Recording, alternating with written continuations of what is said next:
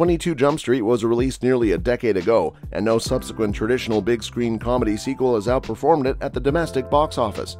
This achievement marks the end of a box office renaissance for R-rated comedies that began in 2009 with The Hangover.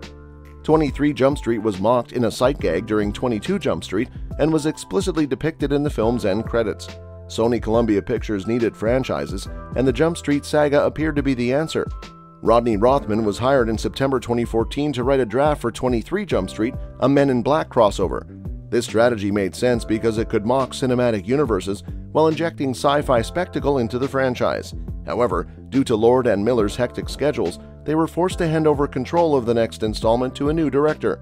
This same year, Lord and Miller revealed the most intriguing detail about the proposed sequel. All of the sequels depicted in 22 Jump Street's credits would be confirmed as canon.